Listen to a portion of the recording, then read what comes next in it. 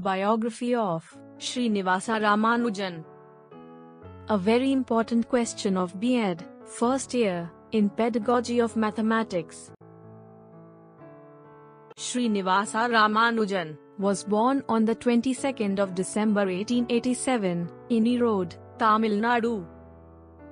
He was one of India's greatest mathematical geniuses. He made substantial contributions to the analytical theory of numbers and worked on elliptic functions, continued fractions, and infinite series. His father worked in Kumbakonam as a clerk. When he was nearly 5 years old, he entered primary school in Kumbakonam. In 1898, he entered Town High School in Kumbakonam and showed himself as an able all-rounder scholar.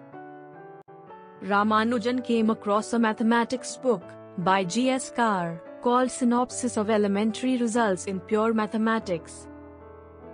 This book, with its very concise style, allowed Ramanujan to teach himself mathematics. Ramanujan, on the strength of his good schoolwork, was given a scholarship to the government college in Kumbakonam in 1904.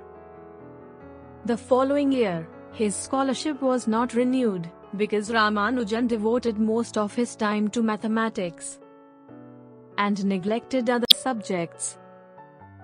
In 1906, he attended Pachayappa's College at Madras to pass the Fine Arts examination, but he passed in mathematics only. He married on 14th of July 1909 to a 9-year girl, Janki Ammal. Ramanujan continued to develop his mathematical ideas and began to pose problems and solve problems in the Journal of the Indian Mathematical Society. Dr. Hardy, a great mathematician of England, remarked about Ramanujan's work on numbers. Hardy brought Ramanujan to Trinity College, Cambridge, to begin an extraordinary collaboration. Right from the start, Ramanujan's collaboration with Hardy led to important results. On 16th of March 1916, Ramanujan graduated from Cambridge with a Bachelor of Science in Research. Ramanujan was elected a Fellow of the Cambridge Philosophical Society. And after 3 years, the greatest honor that he would receive, his name appeared on the list for election as a Fellow Royal Society of London. Ramanujan fell seriously ill in 1917. By the end of November 1918, Ramanujan's health had greatly improved. He sailed to India on 27th of February 1919. However, his health was very poor, and despite medical treatment, he died on 26th of April 1920. Important contributions to mathematics. In 1900, he began to work on his own on mathematics, summing geometric and arithmetic series. He made substantial contributions to the analytical theory of numbers and worked on elliptic functions and infinite series. He investigated the series 1/4 and calculated Euler's constant to 15 decimal places.